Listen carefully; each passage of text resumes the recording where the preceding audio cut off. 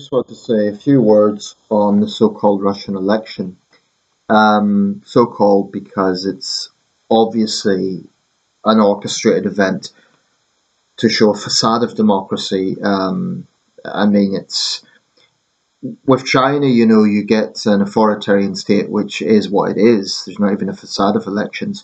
In Russia, it's likewise a totalitarian state, but somehow the Kremlin still feels the need to put on the show.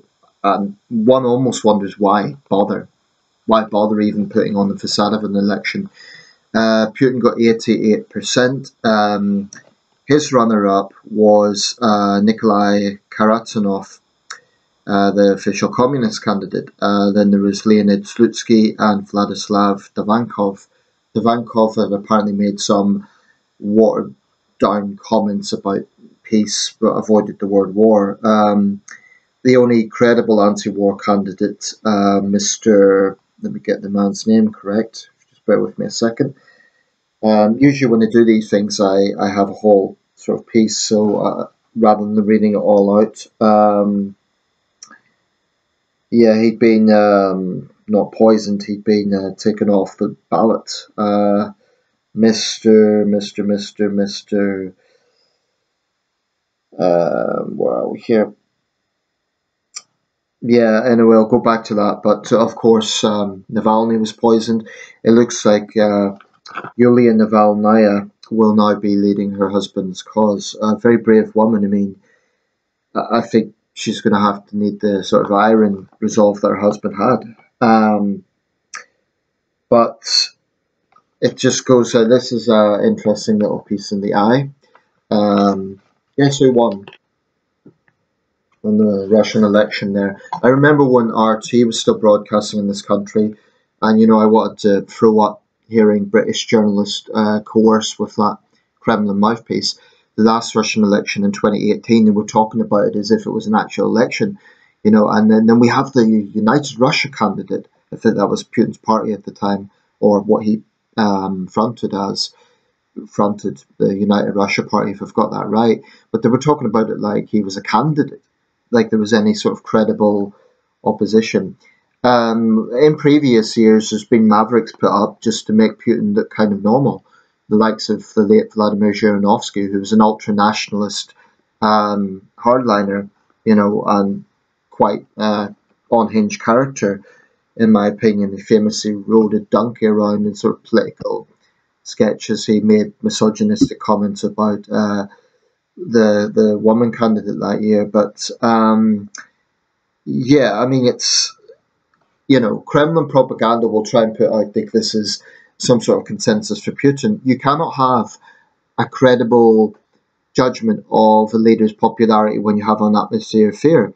Now, I saw an interesting thing recently where there was a prank done in a Moscow elevator, and it showed basically the pranksters put up a picture of Putin, and the response of the people going into the lift were annoyance, bemusement, and I quote, "Who put this shit here?" Now that's interesting because if the BBC or another Western outlet does a poll on the streets of Moscow, there's a reasonable chance that you'll get kind of that reactionary nationalism, particularly with older Russians. But I wonder, is that from fear? We better not tell the Western journalists what we really think. Whereas this prank, they didn't know they were being filmed, so maybe that's more revealing. This is a picture in the Times. It shows Russians in Paris, Tbilisi, Berlin, London, and Moscow turned up to vote, and many of them spoiled the ballots. This was partly an incentive by Yulia Navalnaya and other opposition figures. That's a picture. Putin's on course to equal or surpass Stalin's record. Stalin was in power for 29 years, Putin currently 24 years. And it's barely worth counting that 4-year hiatus where Dmitry Medvedev was president. I think it's widely considered now that tandemocracy, Putin was the real power. I mean, at the time, that was the speculation. Well, rather at the time, as the Guardian journalist Luke Harding pointed out, there was Kremlin watchers had this guessing game as to who had the real power. But even then, it was widely believed in Russia and abroad that Putin had the power. although he was nominally prime minister and Medvedev was president. I think it's obvious that Medvedev was just put into that position to kind of put out the facade of a democracy. And then, of course, in 2012, Putin became president again. So I don't really count those 4 years. If we look at it from Putin coming into power with Yeltsin's resignation, New Year's Eve 2000, to now, that's 24 years, almost a quarter of a century. As president, a little bit less, 20 years, not excluding those 4 years that Medvedev was president. But really, the longest serving Russian leader now since Stalin, he surpassed Brezhnev's, 18 years for Leonid Brezhnev. And Putin is proving to be every bit as ruthless as Stalin. His body count isn't quite as high, but yeah, I mean, Russia today is an absolute totalitarian state. Can Putin be given any credit? Well, I suppose one could say that he rebounded the Russian economy somewhat after the Yeltsin years. He gave Russia a sense of national pride that was lost in the Yeltsin years. So perhaps the first few terms Putin can get some credit. But he is what he is. He is an irredentist dictator who has caused misery to millions of people. You know, notwithstanding what he's done in Ukraine, the crimes against humanity in Ukraine and Georgia and Chechnya, and Syria for that matter, what he has done in Russia, look at the list of opposition politicians and figures who've been poisoned or disappeared. Look at the journalists who've been murdered. Putin has created an atmosphere of fear. This is his legacy. And when he eventually dies, whether it be from assassination or natural death, that should be his legacy. No doubt there will be those revisionists, Russian nationalists, and some people in other parts of the world who have kind of been taken up by Russian propaganda, whether it be infiltration from the Wagner Group in West Africa or this delusion that Putin is somehow the bulwark against Western power. I say delusion because Russia's interests have always been self-serving. There's nothing benevolent about what Russia's doing in other countries. I don't think there's much more to add to this, really. It is what it is. It's a depressing situation. I have huge respect for Russian dissidents. Alexei Navalny was the most famous, but he wasn't the only one. And I think it would be a mistake to sort of think Navalny's dead, that's awful, and I forget that there are still a lot of Russian dissidents in prison. His wife, of course, is bravely campaigning on.